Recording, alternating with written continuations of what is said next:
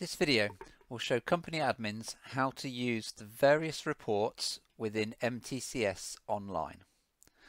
When you go into MTCS Online, on the left hand side there is a line of icons, one of which looks like a compass and it refers to your dashboard. If you click on that, you will come to this screen here.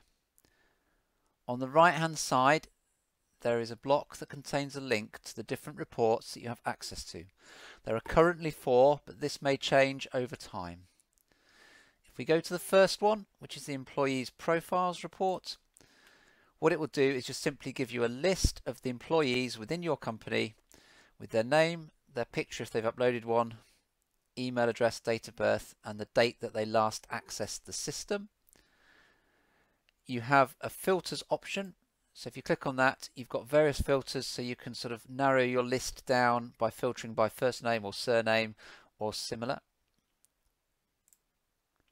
What you can also do is if a column header is blue and when you hover over it, it looks like a hyperlink, it will allow you to sort on that column. So if I click on the last access column, what it's done, you'll see there's a little up arrow next to the last access. That tells me that this table is now sorted by this column, and it's done it initially with the longest time since accessing at the top, and then the most recent would be at the bottom.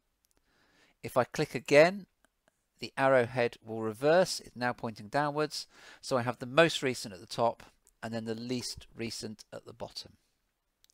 And you can sort on any column that is highlighted blue as the column header, but you cannot sort on a column that is just black.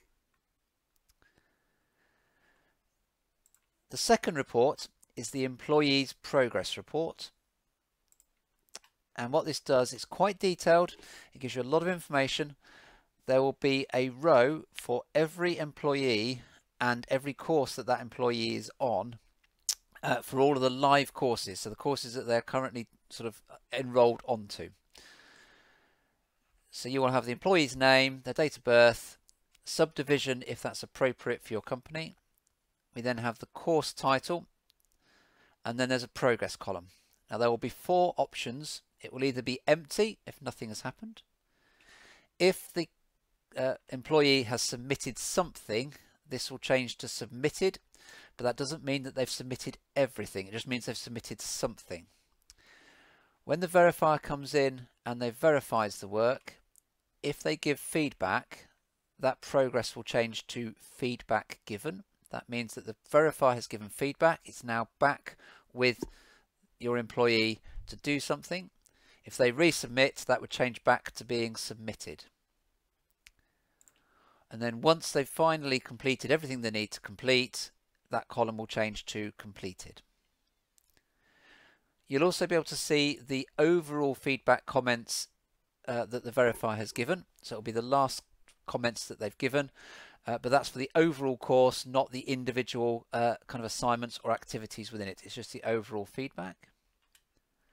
We have a column showing when they last accessed that course, another showing the date that they last logged into the site, and then if a certificate has been earned, you'll have the expiry, the valid from date, the expiry date, the certificate code, and then a link where you can download the certificate. And as before, you've got filters, so you can filter for different options on the right hand side, and you can click on any of the column headers if you want to sort by that column. The third report is a detailed employees progression. Now this one will look slightly different because it behaves slightly differently, but again you will have one row for each employee and each course. And on the right hand side there is a link that will allow you to actually view that specific course to see exactly what they've done within it. So if I'm going to go to this bottom link, and what it's done is it's taken me to that course. If I go to the overview of students option, it will list all of the students from my company. In this case it's just the one. And then when I hover over the bars I can see the different items, and it will tell me that they've not completed. That means it's blue.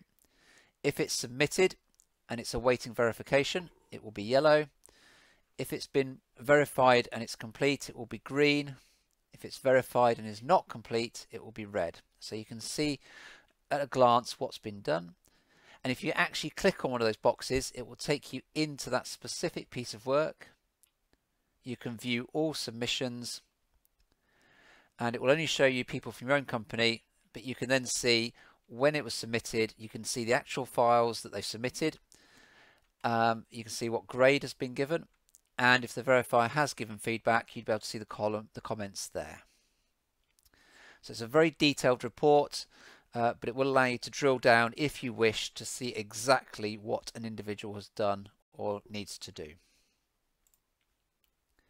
Going back to the dashboard, the final report is the certificate report.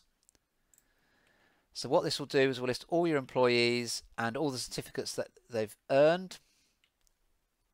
And this will include courses that they are no longer enrolled on. So it shows you all certificates, and it gives you the name that's on the certificate, the valid from date, the expiry date, the code, and an option to download that certificate if you so wish. So they are the 4 reports that are available from your dashboard. And as I mentioned earlier, this list may increase if we design reports that do other jobs. They may get added to that list for you.